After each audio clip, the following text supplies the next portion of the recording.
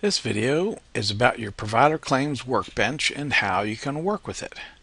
So to find it, click Workbench and Provider Claims. And this is a list of all of the claims that need information from you. So let's take a look at one here. And you can see it's highlighted in red down here that there's no charge amount. So this one is simple to fix.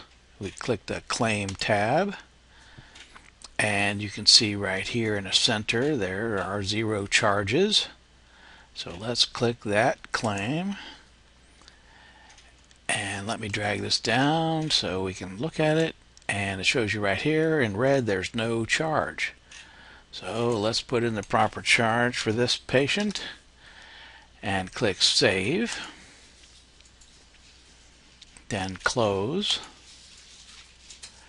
And let's click Save again just to be safe.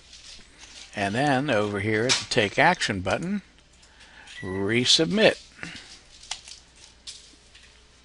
And then we can go to the next one after we confirm that we want to do this. So go back to the Log tab.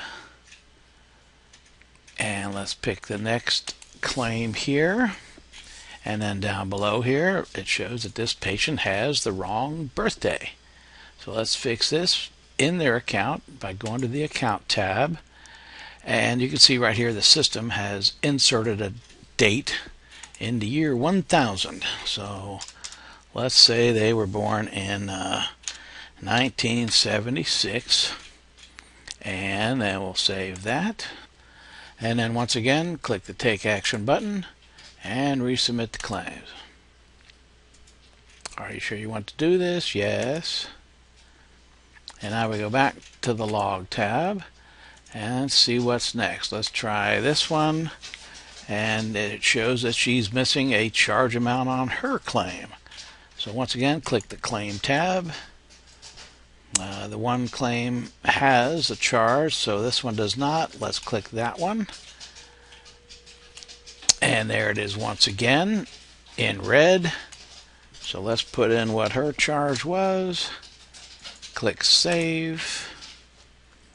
And we click Close. And then we can resubmit. And confirm that.